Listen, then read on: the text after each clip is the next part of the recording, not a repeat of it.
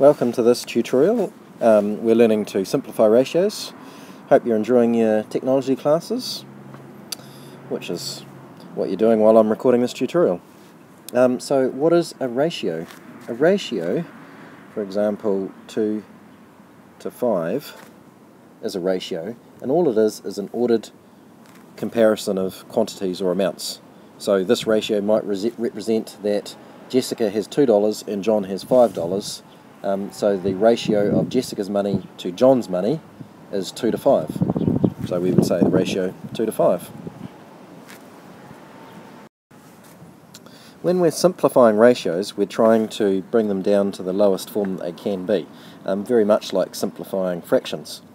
So in this example, we're looking to try if we can divide both ratio numbers by the same number, we'll therefore get a smaller number. So looking for a number that goes into both 2 and 4.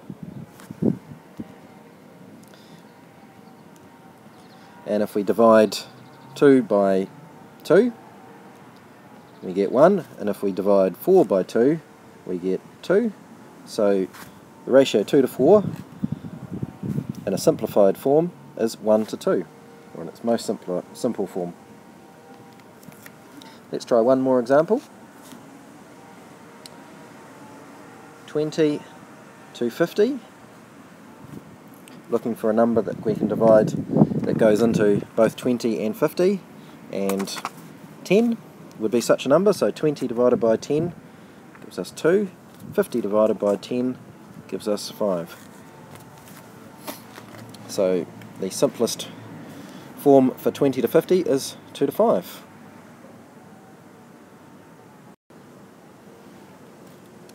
If a ratio is, one of the ratio numbers is less than 0, then we need to multiply both numbers to bring it up to its simplest form. So in this example, 1/3 to 2, what do we need to do to 1/3 to bring it up to 1? Well, we're going to times by 3. 1/3 times 3 equals 1. 2 times 3 equals 6. 0.8 to the ratio 0.6.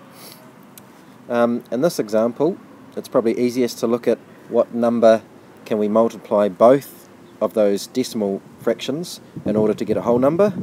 And in this case, I would multiply them by 5. So 0.8 times 5 equals 4. 0.6 times 5 equals 3. So the simplest ratio form for 0.8 to 0.6 is actually 4 to 3.